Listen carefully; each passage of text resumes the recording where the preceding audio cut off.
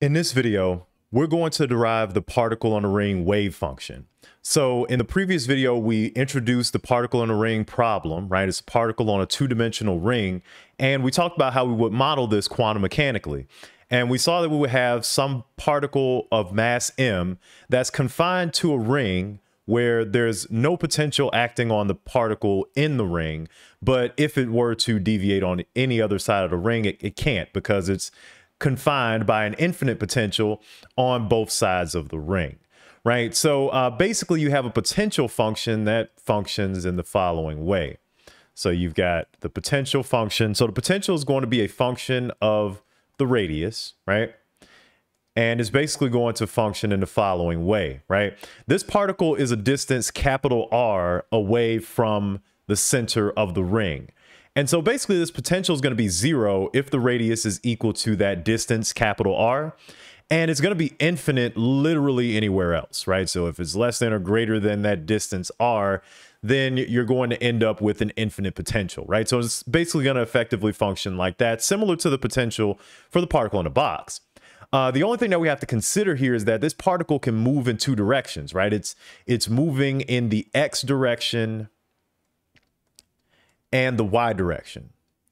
Or I should say, it's moving along the ring, but it has linear momentum in the X and the Y direction. So when we're thinking about that from the context of building a Hamiltonian, right, we're going to be using a two-dimensional Hamiltonian in order to model this problem.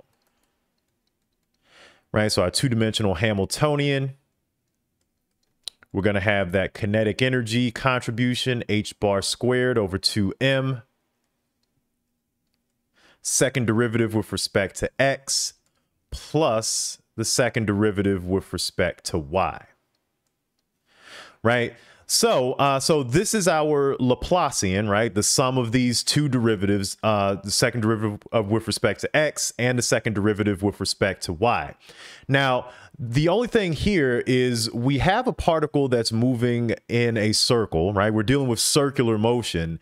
And so it's going to be advantageous for us to be in spherical polar coordinates rather than Cartesian coordinates, right? But since we're dealing with the radius as the position and we're dealing with different angles, so it's going to be much easier for us and more natural for us to discuss this problem in spherical polar coordinates rather than the typical Cartesians. So we're going to want to convert the Laplacian to spherical polar coordinates. Right? And again, the Laplacian is just these two derivatives here. So we got these derivatives are second derivative with respect to x plus second derivative with respect to y. And so in spherical polar coordinates, when you transform this Laplacian, you get the following result. You get second derivative with respect to r plus 1 over r ddr plus 1 over r squared second derivative with respect to phi, right? Phi is the azimuthal angle. Remember, in spherical polar coordinates, you got the radius, polar angle, and azimuthal angle. Phi is going to be your azimuthal angle. Now, this may look like a beast, and it is, but we actually get a little bit of simplification because of the confines of our problem. So in spherical polar coordinates here, right, a lot of this depends on the change in the radius. However, because of the way that we've defined this problem for the particle on the ring, our radius isn't changing here, right? So we don't have any change in r. It has to be equal to this same constant radius. So that means that this derivative is going to be 0, right? Since there's no change in r, there's no second derivative with respect to r. There's also no first derivative, right? So both of those terms actually fall out here. Those go to 0. And so we actually end up with a greatly simplified Hamiltonian. So let me put it here, right? So our Hamiltonian actually simplifies to the following form, where we have negative h bar squared over 2m r squared second derivative of phi. Right, so that ends up being our very simplified Hamiltonian in spherical polar coordinates because of the way that we've defined this problem for the particle on the ring. All of these terms that depended on a change in r are just going to fall out, right? Okay, so given that, we can build a time-independent Schrodinger equation. our TISE, time-independent Schrodinger equation, is going to look like the following, right? So we're going to have h bar squared over 2m r squared. Second derivative of the wave function with respect to phi, it's going to be equal to E psi, right? So you can bring the energy over to get the following, right? So you got negative h bar squared over 2m r squared d squared psi, second derivative with respect to phi, plus or minus E psi is equal to 0, right?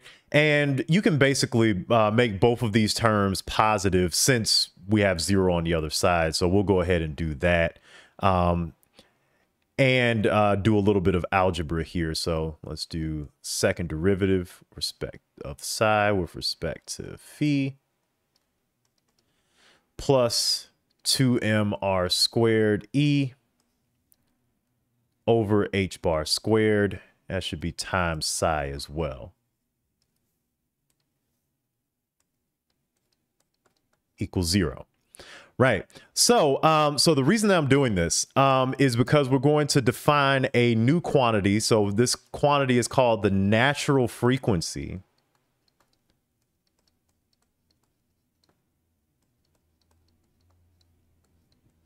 Natural frequency omega.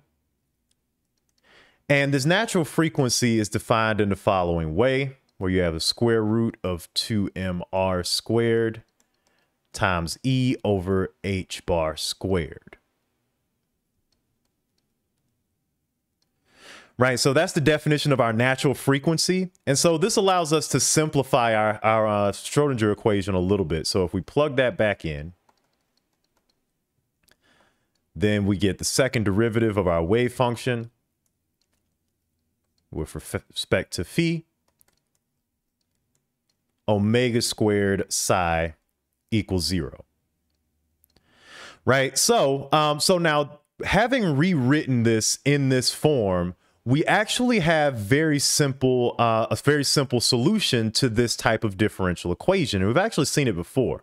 So the function that can solve this differential equation is where we have some constant and we have an exponential, right? So we'll have I omega phi, right? So this function actually solves this differential equation, right? So now the only thing that we have to do in order to get the actual wave function for the particle on the ring is 1, consider the boundary conditions, and 2, get the normalization constant. So let's do the boundary conditions first, and let's go to a new slide.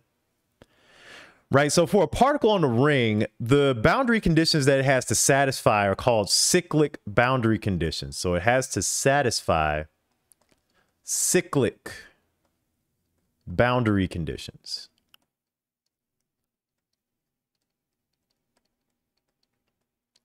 So what this means is, you know, just like in any other, just like when you think about your unit circle, right? 0 has to be equal to 2 pi, equal to 4 pi, equal to 6 pi, right? Every revolution of the circle has to be equal. And so cyclic boundary conditions means that the wave function at 0 degrees has to be equal to the wave function at 360 degrees, right? Which has to be equal to the wave function at 720 degrees, so on and so forth, right? Each pass through the circle, it has to be equal at each point. Or if we want to say this more generally, then we can say that psi of phi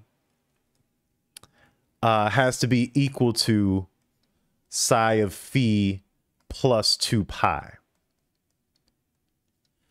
Right, so if you add on another revolution to that circle, that has to be equal to the same spot that it previously was in, right?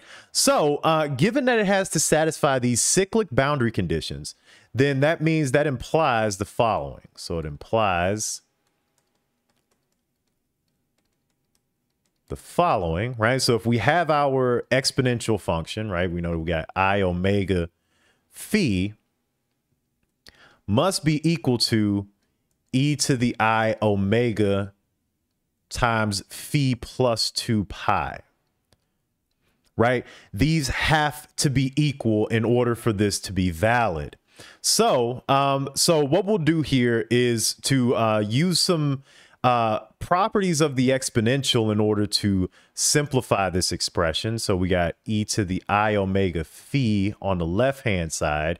And then anytime you have a sum in the exponential, you can turn that into a product in the following way, where you have e to the I omega phi times e to the I omega 2 pi, right? So basically just using a property of the exponential in order to expand that guy. And what we get here is some cancellation, right? So algebraically, this guy cancels with this guy. So we end up with e to the I omega 2 pi must be equal to 1, right? So now we have a constraint on omega, on our angular frequency, right? So this statement is true, right? Well, actually, let's expand it using Euler's relationship so we can see when this is going to be true. So expand using the Euler relationship.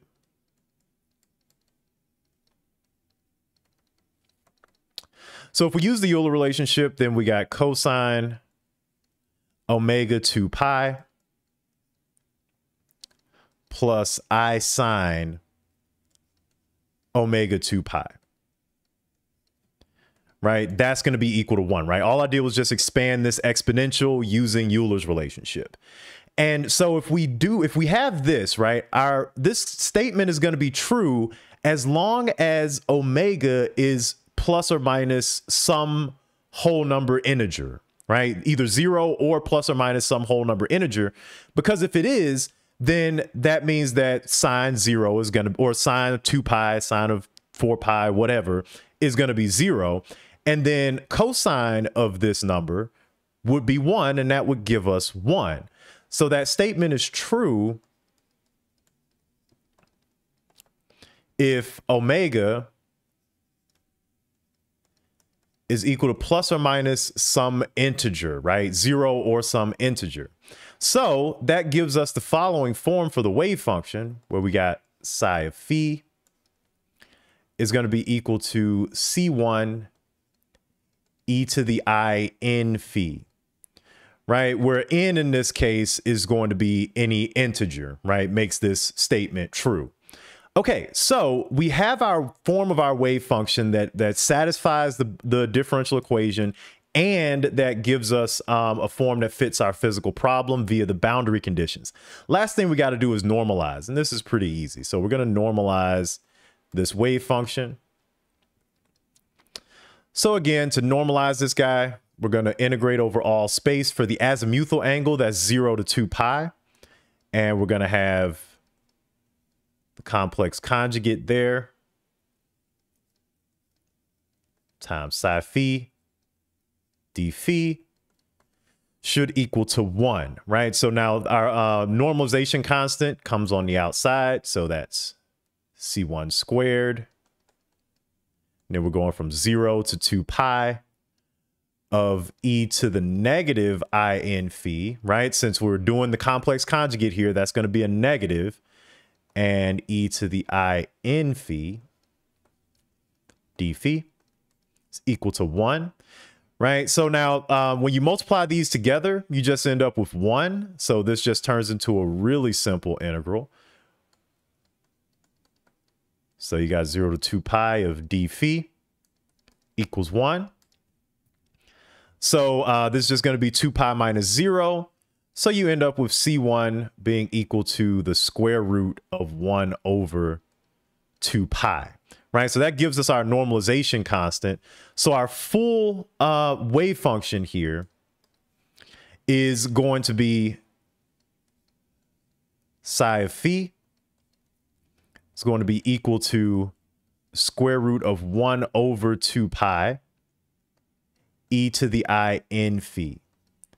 Right, so that's going to be our form of the wave function for the particle on a ring with our normalization constant and with our form of the wave function here. right? So now this wave function is usually written in the following way.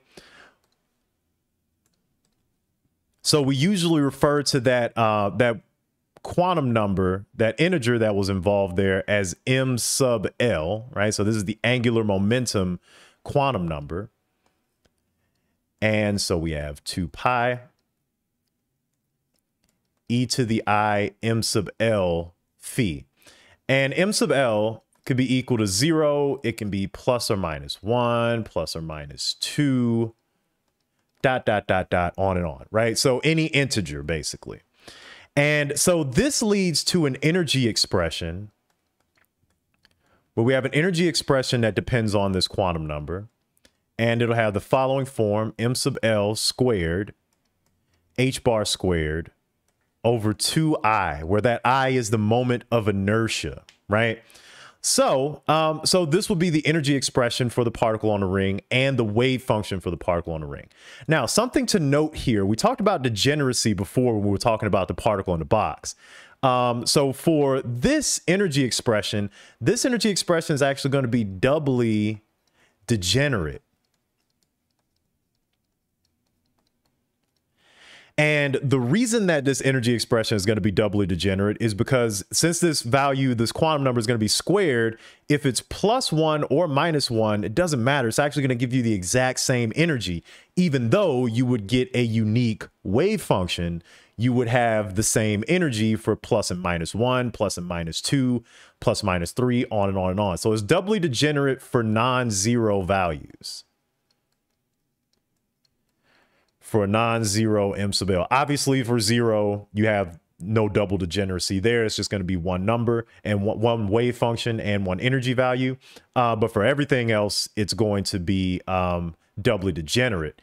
Now, now the fact that this that you can actually have 0 here produces an interesting result with respect to the 0-point energy, right? Every other quantum problem we've looked at so far has a non-zero 0-point energy, right? Translational motion and vibrational motion. But here, our 0-point energy for E sub 0 actually is 0, right? So what does that say about rotational motion? Well, it tells us that every quantum particle has to have some latent level of translational motion and some latent vibrational energy, but it does not necessarily have to have any latent rotational energy, right? So quantum particles are always moving, are always vibrating. They're not necessarily rotating in a circular motion. And so the non-essential character of this quantum motion is kind of spelled out in this 0-point energy expression here. Okay, so that's the wave function for the particle on the ring and its energy level and its Hamiltonian. So in the next video, we're going to start looking at angular momentum in a little bit more detail, looking explicitly at the operator quantum mechanically for angular momentum.